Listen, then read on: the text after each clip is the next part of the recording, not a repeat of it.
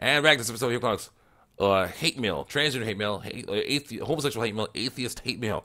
Basically, me reacting to a bunch of screen caps I got of comments on YouTube and DeviantArt, usually that are a response to comments I made against these deviant lifestyles.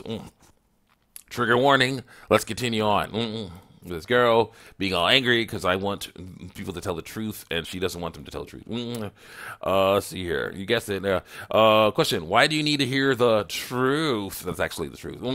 About someone's sex and not the truth. I say truth. The truth about, say, someone's entire medical history. What do you mean?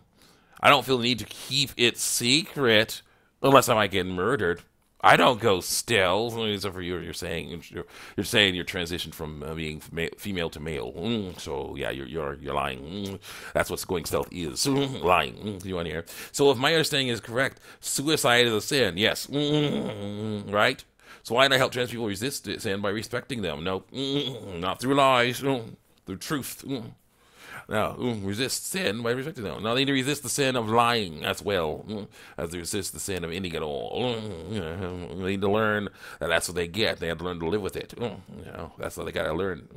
Nothing wrong with that. They gotta be, I say I do by telling them to stop transitioning. That is a sin too. Also, I see most of these things you mentioned as mutilation, but cutting umbilical cords isn't because it will dry out and fall off eventually. As for repairing deformed genitals, that's a necessary surgery to fix part of the body so it works like it's supposed to. You don't go stealth, then why do you go through all that trouble to change how your body looks? Why use pronouns that lie about your biological sex? I'm sorry. These people trying to say, I'm not lying. I'm not lying. I just want to use pronouns that are different than the ones that I was born with. I was born with testicles. I want to use female pronouns. I was born with ovaries. I want to use the ones born with ovaries. I want to use male pronouns. So what's wrong with that? It's lying. It's lying. You got to stop. Lying is wrong. Lying lifts abomination to lower the delight. Lying is wrong. Thou shalt not lie. That's the Bible. Come on. It's bad news. Get you on here. And she says, right. So knowing what genitals everyone has is more important than their lives. No? More important than their lies. Yes. Continue on. But that's healthy tissue. Damaging it is mutilation. It is. And even after mutilating those babies, they still may not have a complete reductive system. Who knows? Who knows? Gotta see. Then you mutilate them for no reason. Well, no, they would have fixed that stuff up as best they could. So yeah, that's why the umbilical cord. Why mutilate the baby when it will naturally fall off? Because you need to get rid of it anyway. That causes infection. God designed it that way for a reason. To be cuttable. Get out of here. And no need for it now that the baby can eat and drink. Come on, eliminate waste without it. So all good. She's trying to say that the genitals you're born with are as useless as the umbilical cord, but it doesn't work because they're not. Very important. Continue on here. Interrupting God's plan for that baby, aka sending him a path towards Satan. I know it's not. It's very important medically to do that. Continue on here. See, I have the motivation all laid out for you. I go through all the trouble for myself. Strange star emojis. I don't care how many people know. Yes, you do. I don't care what they say about me behind my back. Yes, you do. I don't care about what they think of what I've chosen to do with my bone body. Yes, you do. And a way that really doesn't affect any of their lives. It does, because it's showing them how you're living, and if what you're doing is horrible and dangerous and harmful, then then some people like me will be like, yeah, don't do that. Continue on here. They can tell every single person they know that I'm trans and dead name and misgender me in private. No, that's the issue with this bull.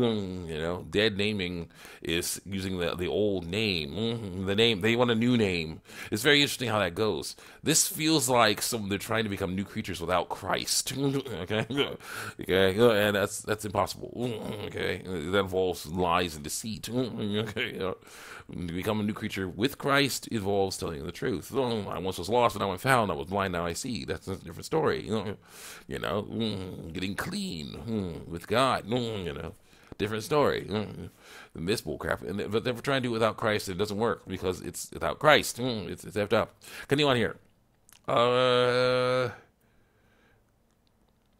Just as long as they say the right thing to my face. What? Just as long as they say the right thing to my face.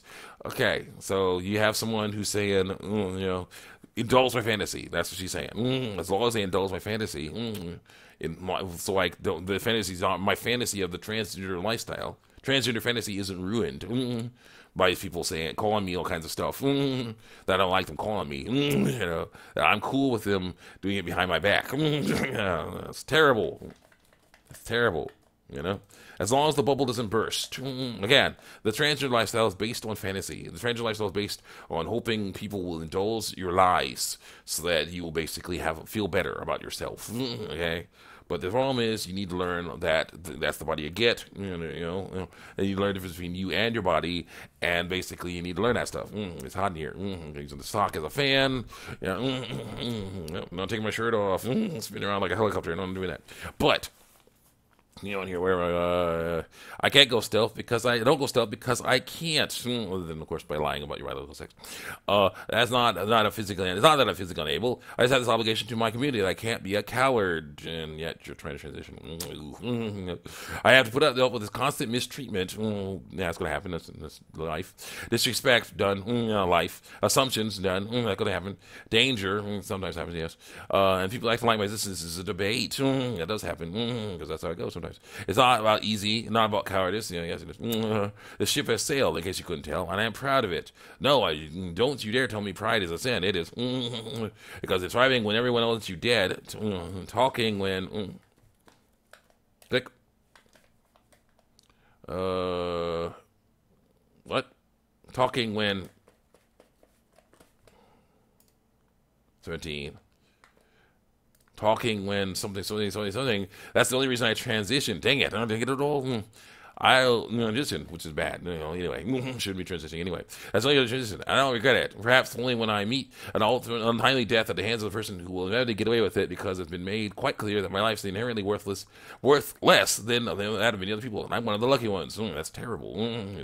I say I do not condone physical violence, physical assault on anyone. But resisting, aka lying, whether biological sex, with pronouns, and hiding your sexual trace is wrong. You say that even after you started to lie and you say you are a man, people still mistreat you and call you by your female pronouns. So what's the point of transitioning? Right there. Whoa.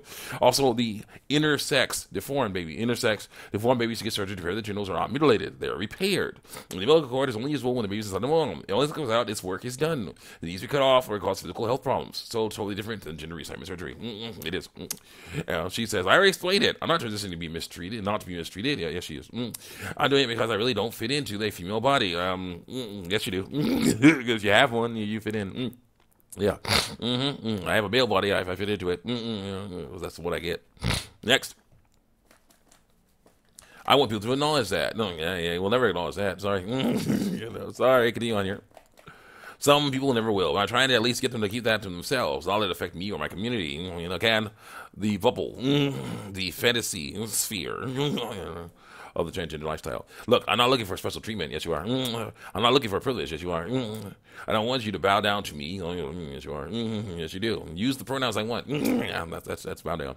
I want a little epiphany, trust that I know my own experience, and will lie about it. Continue on here. I extend the same to you. I try to think of you as a human, as a victim of misinformation rather than an enemy. If I had no proof of points, I wouldn't argue them. But time and time again, we see studies supporting that being trans isn't a choice. The trans lifestyle is a choice, but the feelings that they attribute to being trans are not. You can't choose how you feel, but you can choose how you react to it. Continue on here.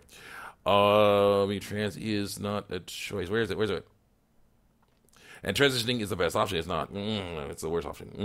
It's basically try to push. What's the term?